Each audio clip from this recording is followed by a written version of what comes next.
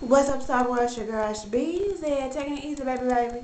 So I just got back from Footprints Lounge restaurant in Lawrenceville, Georgia, off of Grayson Highway, and it was a very enjoyable experience. I definitely commend them for the food, the atmosphere. It was just very an open space. You know, sometimes you go to clubs and you feel just so scrunched, like you're sitting on top of the person next to you. This one was very spacious. I don't know if it was like feng shui or whatever, but I just felt just positive, um, a positive energy throughout the entire place. The band started off pretty good, but that's another story. Needless to say, it's like one, and I usually don't usually don't leave a club that doggone early, but we were in since like 9 or so.